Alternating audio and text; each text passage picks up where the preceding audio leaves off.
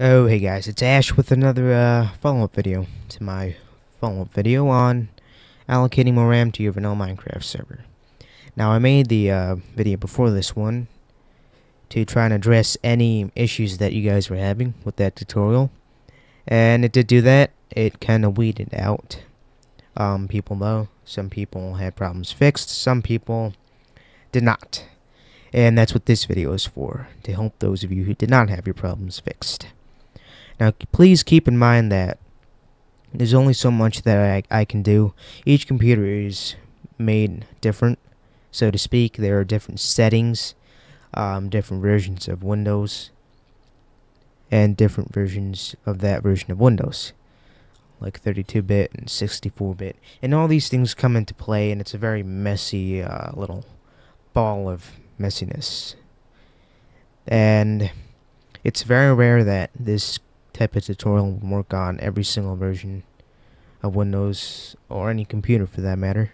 So please don't hate on me if this doesn't work. I'm very sorry. I'm trying to do the best I can to try and help you out with these videos. So yeah, keep that in mind. And why don't we begin?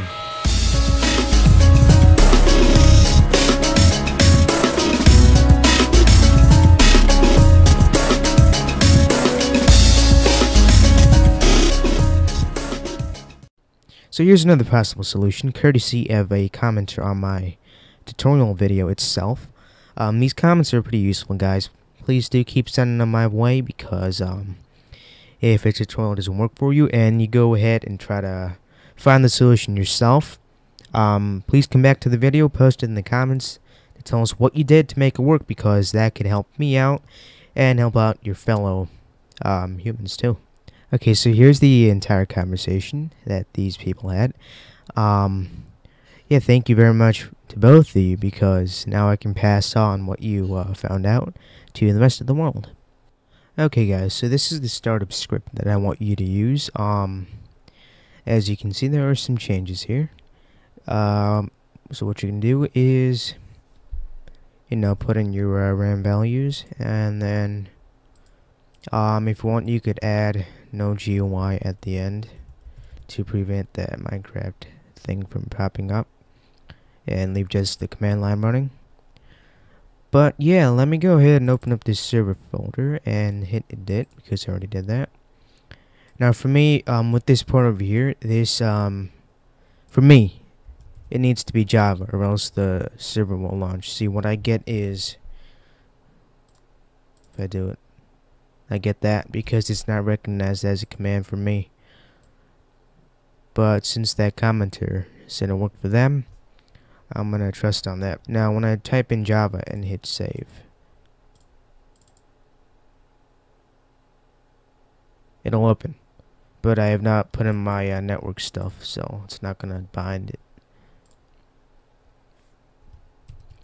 I hope that wasn't too confusing for you. Basically what I'm trying to say is that this code has been altered so that it'll work for you, I suppose.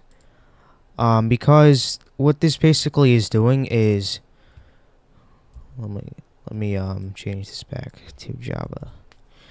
So the Java command is basically this, java.exe.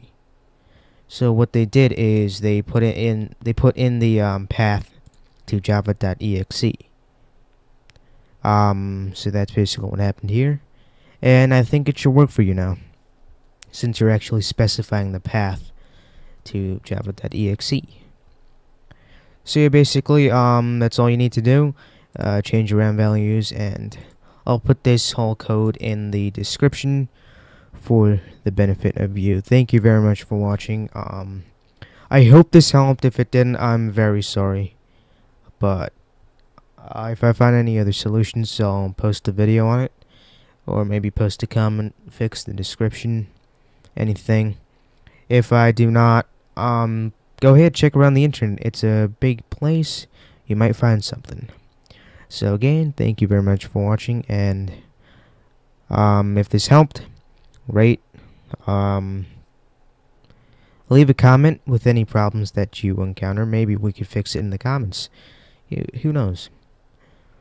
If you found a solution, put it in the comments, because solutions like this come from those. So again, thank you for watching, and goodbye.